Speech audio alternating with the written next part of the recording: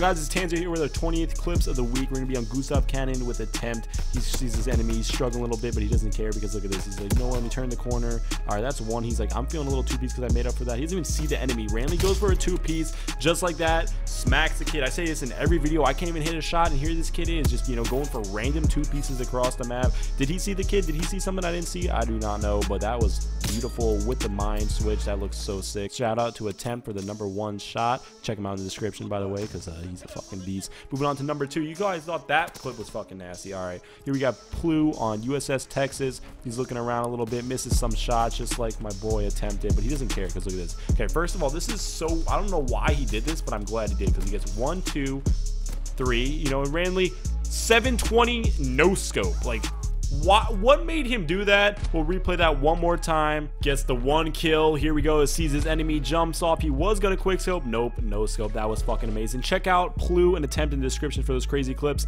Now here's a quick edit by Zombie. Check it out, and if you guys enjoyed, drop a like. So your boy Tanzer, peace the fuck out.